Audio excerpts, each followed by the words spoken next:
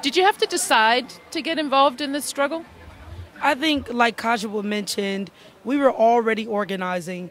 We already knew about the wrath of Walker. We already knew how he was over Milwaukee and his influence, so we knew that he would have a lot of targeted attacks. We didn't necessarily anticipate that he'd go after unions the way he did, but we knew that there would be a lot of legislation that would really hurt our communities. So it was natural, it was inevitable that I be a part of what was happening here with the young folks and with the other folks of color, LGBTQ folks, folks of disabilities who have been occupying lots of space in the Capitol and who have been there, you know, days on end, sleeping there, refusing to leave, and who don't necessarily get the same visibility in the mainstream narrative that's happening. But we've been there, and it was inevitable that I'd be a part of it.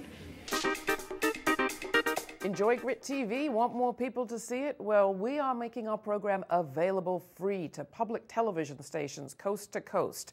If you would like to see our show on your local public television station, please give them a call and ask for GRITtv with Laura Flanders. Thanks.